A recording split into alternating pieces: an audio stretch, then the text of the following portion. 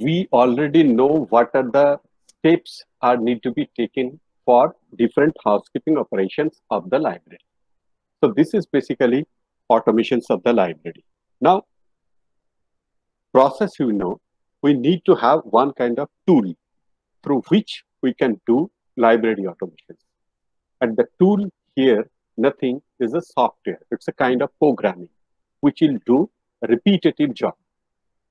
When we applying those logical concept into the computer, then it's become the automations of that particular thing. And when we are applying the computer into the different housekeeping operations of the library, then it's become library automation. So computerizations of library and automations of library is as a similar word, similar terminology. There is nothing different between that. Now, library automation is completely dedicated to the housekeeping operations of the library. And there are many facets within these operations. So let's have a look, which is the main requirement for the library automation.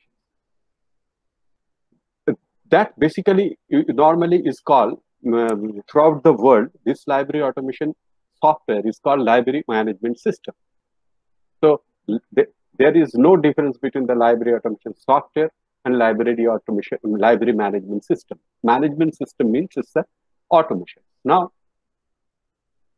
there are two concepts in that. One is single functions and integrated. What does mean by single functions means when a particular housekeeping operation done by one particular programming. Suppose we are doing cataloging only. So that is a single function. We are doing the acquisitions only. That's a single function. We are doing only OPAC only. That's a single function. Now, when it is come all together, acquisitions, cataloging, then circulation, then OPAC. So all together, when it's called integrated library automation system. Yeah, library management system. So integrations of many functions all together, it's called integration of library management system. Now, there is a big need of integrations, because without integrations, you cannot go forward, right? So a library, the integrated library system is almost like that. You have an acquisition system, you have a circulation system, you have a cataloging system, you have a reference. And this is file server, and this is a serial management system also, and this is OPAC. So this is one software, one server, or one particular software is here, and you are doing so many jobs. Reference, it's completely different from cataloging. You are doing reference over here. Cataloging is different from circulation. You are doing cataloging here. Circulation is different from acquisitions. There is no relations, direct relation. Unless you catalog, suppose you in acquisition, you are taking one particular document, unless you cataloged it, it cannot go for the circulation. So all are linked together. Here, if you do not have acquisitions and if you do not have cataloging, you cannot create a serial management concept. And these are normally connected to the local area network in the library. And OPAC, this is done, this particular area is normally done by the library staff, and OPAC is a completely user interface. Here, user will come and they will search the book. That's it. Search the book or other document. So this is all about your library automation. Now, if we look at any library automation software throughout the world, it has its concept. Concept means it has some basic features, like in functional model, you will see a cataloging, OPAC, and circulation. Add-on features, acquisition, serial control, interlibrary loan, web OPAC. You require the operating system. Unless you do have operating system, you cannot run the library automation software. Then you need a database management system, Oracle, Informix, MS SQL, MS Access. These are the database management system. Then you need a network architecture, client-server architecture that use TCP/IP to communicate across the network. Then you need a proper user interface. It should be a graphical user interface, otherwise it's very difficult. Then at the end of all those things, you require a standard, library automation standard, library industry standard, such as MARC or Z39.50. These are the standard protocol for the data exchange, right, or data integrity. So these are the silent feature of a library management system. Now, in cataloging module, normally what we normally do, we are create data, we store it, we retrieval, we manage bibliographical record, defines the record format used in the database, and provides for the control of author, subject heading. Even sometimes you have seen the call number also can be done in the cataloging module. Usually there are two different interfaces, such as retrieval of the electronic catalog for catalog that allow them to maintain the library database, for user that allow them to search, display the result on OPAC, online public access catalog. That's why it's called public. The OPAC has a different kind of feature, right, today. It has, in many libraries, you will find the OPAC, there is a one computer or many computers which you can access the number of books available in the library, or you can search the bibliographical data. Not only the book, you can search the serial holding of a particular library.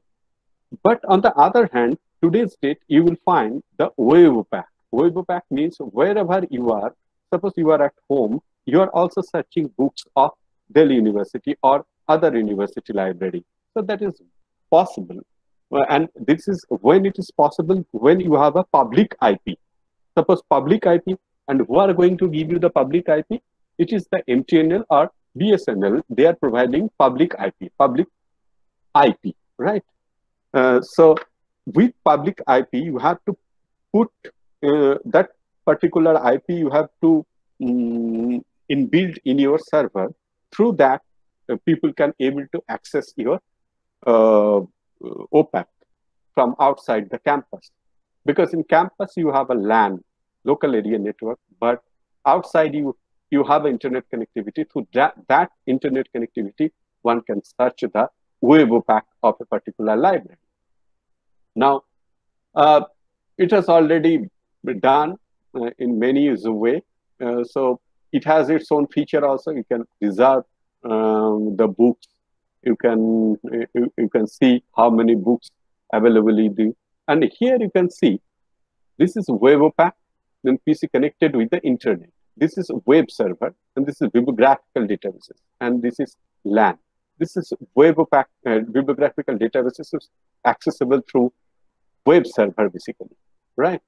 So this is the way that has been connected. Now, this is ALIS library to management e-content modules. You will see that this is user interface, this is functional model, this is data storage. Sometimes it is a federation of search. Federation of search is integrated with the, it can be search your catalog of books and serial and open URL link, electronics resource management. That 3 of 4, basically the book, the serial, the open URL link, the electronics management system. All together, when you are searching through one particular interface, that is basically called federated search, federation of search, because this is a federation. It's a combined search of so many databases over there. So this is open URL linking and electronics resource management system, right? Suppose you are searching one particular subject. Suppose you are searching digital library from your federated search module.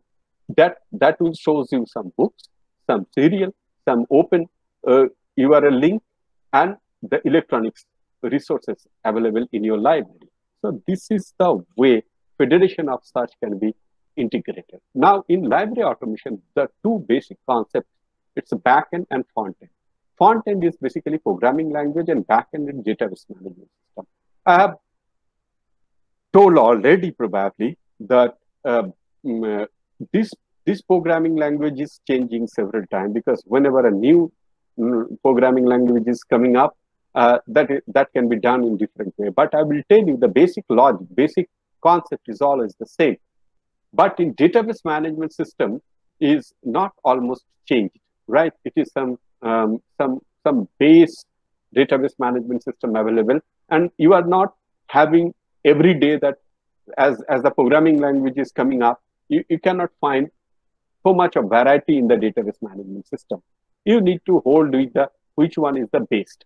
Now, Dr. EF Code has given some 13 rules on how a relational database management system good for the application. And he has initiated the idea, the foundation rules, the information rule, the guaranteed access rule, dynamic catalog rules, comprehensive data sub-language rules, view updating rules, high-level language rules, physical data independent rules, logical data independent rules, integrity independent rules, distribution independent rules, and non-subversive rules. These are the basic rules. And if you go for the evaluating the all database management system, that you will find hardly any relational database management system or backend system of a system or a software. Nobody is fulfilling the 13 rules. Somebody 11, somebody 10, somebody 9, Oracle 11, Sybase 10, SQL 9, MS Access 7. This is the way they have covered up. But it doesn't mean that it will be inefficient. The database management system. It could be the choosing of database management again depend upon the applications, right? So these are the rules and their activity and the explanation how they can be implemented into the database management system. Rules 1, rule 2, rule 3, and SQL rules, right? So non-subversive rules like that. Now coming to the database management system, these are the database management system: Oracle RDBMS, IBM DB2, Altibase, Microsoft SQL Server, SAP Sybase, AAC, Teradata, ADABAS, MySQL. These are the database management system. FileMaker, Microsoft Access, Informix. Look at that database management system, Informix. In 1990s, probably the most popular database management software for the library was Informix. Then SQLite, PostgreSQL, Amazon RDA, MongoDB, Redis, KutchDB, Neo4j. These are the database management systems. Besides this, OrientDB, Couchbase, Toad, PHPMyAdmin, SQL Developer, SQL PRO, Rambo Monogo, VB Visualizer. These are the Informix dynamic server. These are the added-on features of a database. Now coming to the different key feature of a library automation system is any library automation software must have these features. If do not have this feature, then that library automation software is not up to the mark. Here you can see the acquisition management, barcode management, acquisition management, then cataloging management, barcode management, search facility, online access, inventory, pattern management, subscription management, and reports. If those features are not into the library automation software, then the software is not up to the mark, right? Now, if you look at the different library automation software, I think in your book, there are several softwares they have, they told you and they have described. But here we'll see the open access library automation software. These are the 8 open access library automation software. But fortunately, what happened in India, Koha became so popular that everybody gone out of the light. They are in a backstage. So they are also very good software, and Koha get little more focus. That's why it's happened. If you look at the different features of Evergreen, it's finer software. Bibliothèque, OpenBiblio, uh, Invenio, PMB, Oplas, NewGenLeap. These are the very good software, open access. So you can download all the software in your computer and you can access, you can work on that. At least you can see how those library automation softwares are. Now, this is Koha. We already know. This is a Linux-based software, and you need to have a Linux operating system, then it will work. Then it's Evergreen. Evergreen, probably it's based on the both in Linux and Windows. It is also one of the, it has its almost all features. If you look at the search, circulation, cataloging, acquisitions, booking, administrations, every year there. Even in Koha, you have ample features, but Evergreen has also a better feature. Then if you bibliothèque, this is also one of the good library automation software. It has it almost all features. Even it has a kind of book wizard kind of thing. That means, suppose you were searching, even that is also possible in Koha, searching a book. You can see their cover page of the book. That can be downloaded from any other open source resources. Now, coming to this is my library database management, OpenBiblio basically. In OpenBiblio, it has its own feature, and it has all the serial control, management, reports, circulation can be possible through this OpenBiblio software.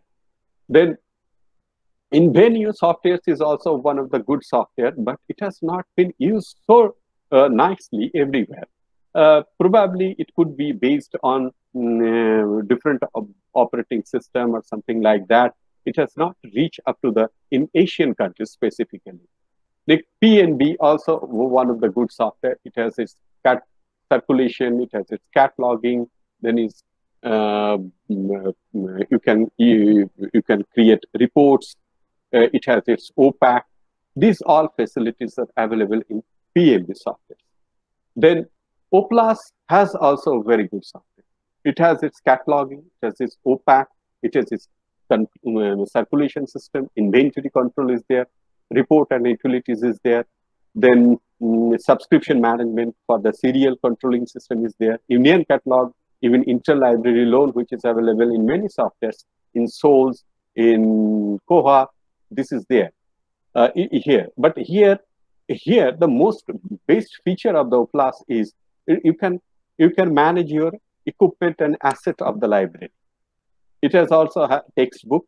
Then the most important aspect is ebook management, which is missing in many library automation software, especially open source. Then you can streaming video. You can, if you download a video, suppose you have catalog one particular movie or video into the library database. Through OPAC, you can search it, you can see it. That can be possible. Besides this, it has its digital archive management. But unfortunately, it has not become so popular. I do not know why. Right? Probably it's got out of the market. Then NewGenLeap. NewGenLeap is one of the good software. It is very good software, and it has its many features. It has a digital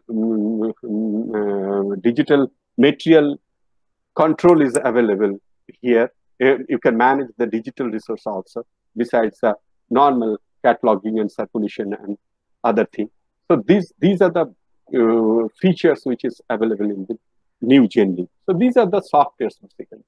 Then Credo Reach is another library management software, but probably it has its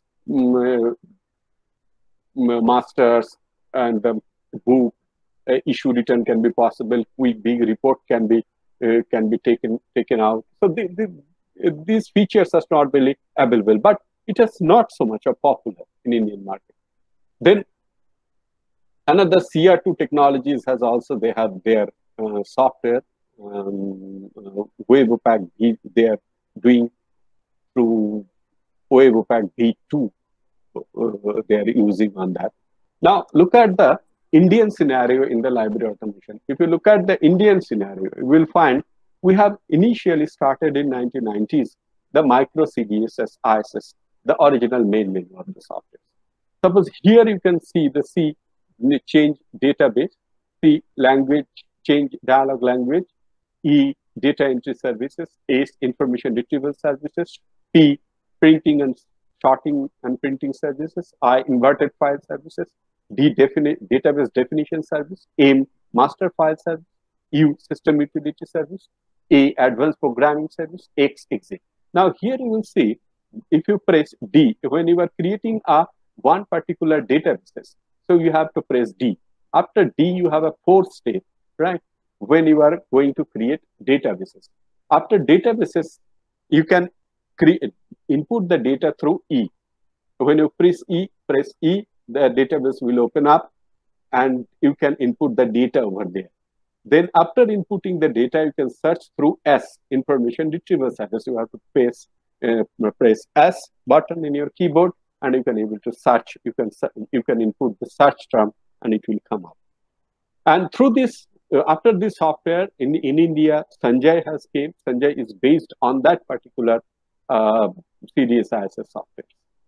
Then coming to the Soul software is done by the InfliBnet. It's a university library software. It has we learned this software within this course module, and this is one of the finest software because it has the full support of the government of India, and InfliBnet has carried out many research R&D on that. And probably if you compare this software with any commercial software available in India, which is the most cheapest software with the fullest of features. It has its all features, which more than all features which normally carried out by the other commercial software, right? So Soul will learn, and it is one of the finest software indeed. Then Lipsys has created it in India, and it has run so many of years. It has served Indian library very well. Good software, but there are problems with that software is that it charges a lot. Second thing, if we go for the data exchange, suppose you are going to convert your database from Lipsys to other software, then again for data they usually charge. So the software is good, all features are there, web-based software, but something which we need to take care of that. Before purchasing, we need to be little cautious. Then coming to the other library management softwares like Trudon or kind of thing, this is also a very good software. There are many softwares running in University of Delhi also. Then Bookshelf Plus is another library management software which is also available in Indian market, but it is not so much of popular. It has its all feature, but I do not know this software has the feature of electronic resource management or kind of video streaming system is there or not. There is a question. Now, third library management software is there, but it has missed some features of basic library automation software.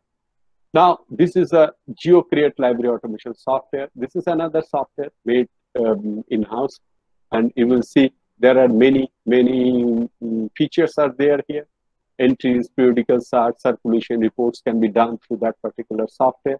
It has not so much of popular, but yes, some places this is also running, but it has covered almost all part of the library automation. Then coming to the SoftLink. SoftLink Asia is another library automation agencies which are providing library automation throughout Asia, and probably they have new software called Liberty. Liberty is a good software, and it has its all features. Besides this, you can see the Trudon software. Yes, it is also Trudon software which is available in our university library system. It's a very good software. It's working nicely from last 10 years, more than 10 years. And it has its all feature, but somewhere it is lacking. It do not have the electronics resource management system. electronics resource management system. Even it do not have the feature of video streaming, right? So these are the drawback of that particular software. Now, this is eGranthalaaya. eGranthalaaya is one of the finest software, very good software devised by our NIC team in India, through the Indian government. It has its acquisitions, cataloging, circulation, news clip, macro, micro docs, and serial. And this is basically reports of such, OPAC. So this is eGranthalaaya, and eGranthalaaya has a very good software and a very good support service from that particular team. And the most important part of that, this is another most cheapest software in Indian continent, and as it is subsidized by the government of India, right? It has its union catalog also. It has its serial control. You can create article indexing within that software. So almost all features. Now, coming to the different silent feature of a modern library automation system, that if you evaluate all the software based on the NET 2.0 every software should have the NET 2.0 framework. Then visual statistical representation using graphic chart. Suppose I wanted to know how many books being issued by different subjects. It should give you, oh my God, what is the time? No, I have a time. So visual statistic representation using graphic chart. Then RFID, yes, through visual statistic, what we'll do, we can, if we want to see how many books being issued by a particular subject, that software should have visually represent the data. Then if you wanted to do the RFID system with the any software from the list we have already discussed, that software must have NCIP 2.0 HTTP server. Otherwise, you cannot accommodate RFID.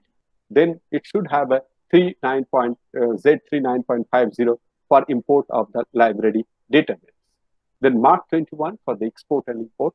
Then auto schedule task, email, database and maintenance, etc. New flavor of librarian with tape library, model database, broadcaster, manage complete. So these are the feature these are the basically, you need to have a software which has this kind of feature, unless the software is not up to the mark, and it should be a MS Office compatible, right? Otherwise, there are many things you cannot do.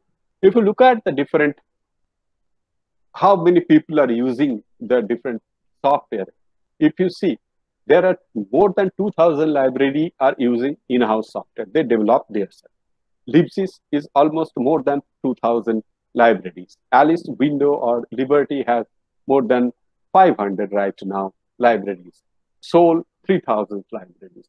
Flynn, 50 libraries. Koha, almost 2,000 libraries. Yes. eGranthalaaya, 3,200 libraries.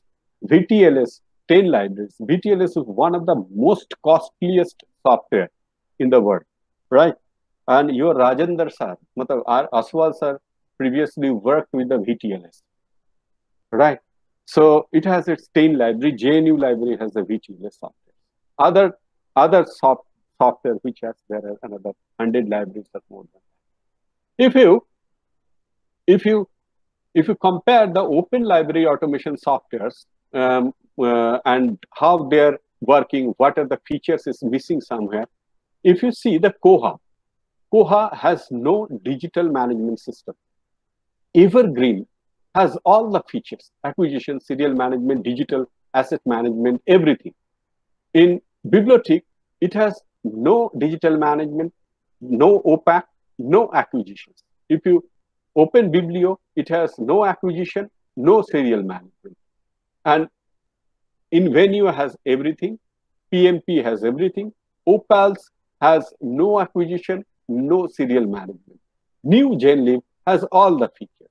So before thinking of taking any kind of library automation software, open source, in which language it has been written. This is Perl, this is C Perl, and this is Poster SQL, SQLite, Open Video PHP, Invenio Python, JavaScript, PMP PHP, Perl Java. I will tell you, suppose Evergreen has written in C language. If it is missed the Perl, then it is very difficult to take it into the web-based version. But if you have a Perl, PHP, Python, so it is very much even Java, it is very much comfortable for the web-based information, web-based library automation software. Even you can if it is Perl, PHP, or Python, and so these softwares can be accessed through your mobile phone also. So that's the best part of that, right? So new Gen Lab don't have the digital. So how many have digital asset management? Opals, PMP, Invenio, and Open Biblio, and Evergreen also. Probably Evergreen has all the features. Invenio has all the features. PMP has all the features, right? So out of 8, we have 1, 2, 3. 3 library automation software has all the features, not in new Gen Lab, right? So even Koa has missed something, no? So this is the library automation. Now, today's date, the library automation software is coming with the cloud computing system. So many of the library automation software vendor are coming to us, and they are asking that you need not to create server, we'll create server and everything, we'll keep our data with us, and you only access, and per access you have to give us a money, right? So that problem is that then you need to have a concrete internet connectivity. If you do not have a concrete internet connectivity, you cannot go for the cloud computing. But what is the best part is that you do not have to maintain the server. Where from you are asking for asking for the software, they will maintain your server and data and everything. You have to pay the thing. So what is the best part is that it will be platform neutrality. Means if you are using through your tab, that can be possible. You need not to purchase a computer for that. But recurringly, you have to pay the money. And it has its, because for coming generation, you have to have moved for the cloud computing, because cloud computing, they keep your data and server very cautious and very in a distributed system. This is basically a concept of cloud computing. And if you look at the projected cloud computing estimates, it's obviously it will be very high in Indian. And if you see throughout the world, if you see University of Washington, Chicago, California, Cornell University, Massachusetts, Carnegie Mellon University, Delhi Government School Libraries is also running with the cloud computing library automation system, library management system. It has facility you can able to access from home, anywhere you are. So you can manage your data. You can create more reference service to that. So it is almost a cloud computing. The advantage is unified search service model, integrated consultancy service model, real-time access service model, knowledge service model, all oriented service model. So library 2.0, it will cover up. If you go for the cloud computing, then you able to meet the library 2.0, because we are almost become librarian to cybrarian, because anywhere you will work, today's generation is different. We have changed ourselves from MP3 to iPad, Britannica Online to Wikipedia, personal website from blogs, and Wikipedia is going in a very bad time right now. They are asking money for everybody, donations, otherwise they may not exist. Then directories has tags, stickiness, syndication, blogs, user comment, wikis, user rating, RSS feed, community citation, feed aggregator, and user tagging is community photo service, community, Floxnomic, community book service, Typecast. Now the shared picture becomes Flickr, shared video, YouTube, shared news, Dig, iTunes, shared knowledge is Wikipedia, shared bookmark, Dell, ICIO, US, social bookmarking, shared project in Google Doc, shared Facebook and SmyFace. We are doing shared library things, shared virtual life, second life. Because today's generation, this is a 21st century users. So they're using these are the technology along with them. So looking forward, their usability and their habit of information seeking behavior, we can move from different kind of things. So almost changed, but we have changed our catalog from this tagging concept, right? So it has changed. So I think this library automations and other new technology will evolve to a new future generations library. Thank you so much.